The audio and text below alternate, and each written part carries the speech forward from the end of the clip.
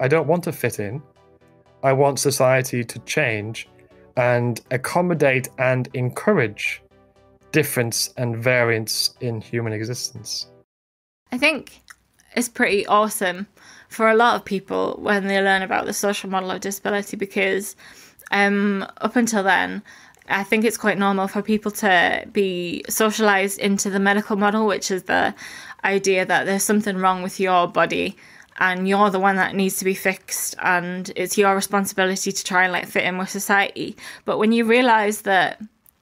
it's actually society that's in the wrong and it's society that has the responsibility to change, it's like it takes a weight off your shoulders and you're like, oh, there's not actually anything wrong with me and it's not up to me to make all the changes. It's actually up to society and those in power to include me and include my body. We can build towards alternative visions if we become more aware, become more conscious of the kind of levels of